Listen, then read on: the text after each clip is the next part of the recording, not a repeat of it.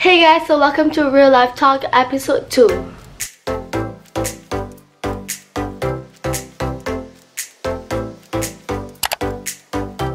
I'm actually pretty sick right now. I'm very sorry.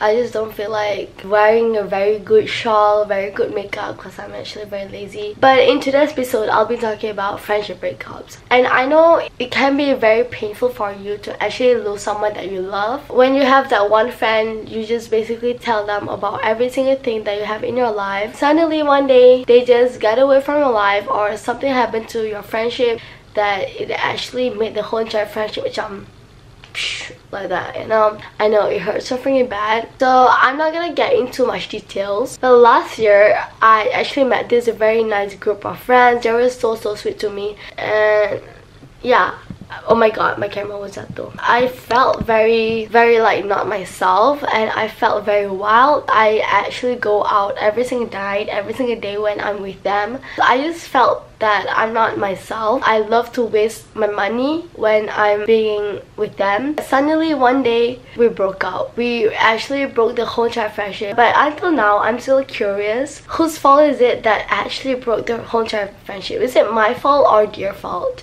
I do remember the exact thing that actually happened. I actually forgot the story. Macam dah lama kan, so I forgot it. After I actually broke up the whole entire friendship with them, I was actually fighting with my one and only best friend, Katrina. I was fighting with her also after I actually broke up with the group of friends. And I was so lonely that time. I had no one, I had nobody, and I was so lonely. I did everything by myself at school now, and I was so scared if I'm going to lose my 7 years best friend. I think 7 years. Yeah. I'm so grateful right now. I fixed the whole entire friendship with my best friend Katrina. We fixed the friendship, and right now we are the best friend forever. I'm just so grateful. Like, she's my everything, you know. I love her so much, literally. She's a great person. Don't think about the past that you had with them. Focus on yourself. Unfollow them everywhere or report them. Well, report them is like too much. Start a new life.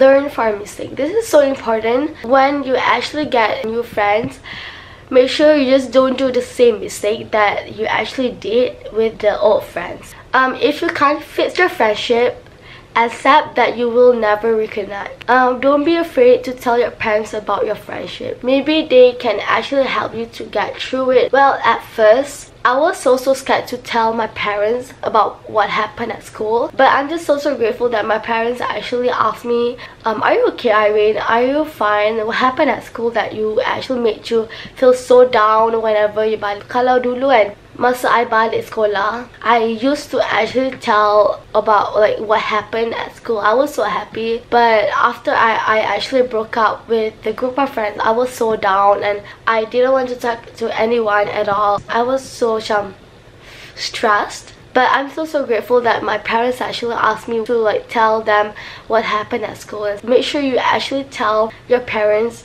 about your friendship breakups, because sometimes parents can help you, because obviously it's parents, right? Parents can help you to get through it. And I was also scared also to tell my parents if the friendship breakup will actually be worse. This sounds so cliche and very hard, but be strong. My strong heart helped me to get through every single breakups that I had with my friends, with my family, with everybody. Don't cry. Stand up, move on, live life to the fullest. Don't lay on bed and cry week. You know, if you just lay on your bed and do nothing and just think about the friendship breakup, it's the same thing. It's pointless. So get up. Just fix your freaking friendship and live your life to the fullest. Your friends might be having fun and they don't even care about you. So do the same thing. Life is so short to actually think or care about the mistakes that you had in the past. Live life to the fullest, have fun in life, and just don't overthink about the little things. It will make it worse. If you die, there's nothing turning back. Fix your friendship if you can. Learn from your mistakes. Is very important.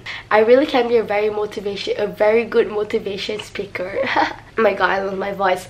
Freak. Thank you so much for watching this whole entire video. If you're having one friendship breakups right now, I wish you very good luck to a friendship with a friend. Please, if you can, fits your friendship. I love you guys so much, and I'll see you guys tomorrow for the vlog. And I love you guys so much, literally. So I'll see you guys tomorrow.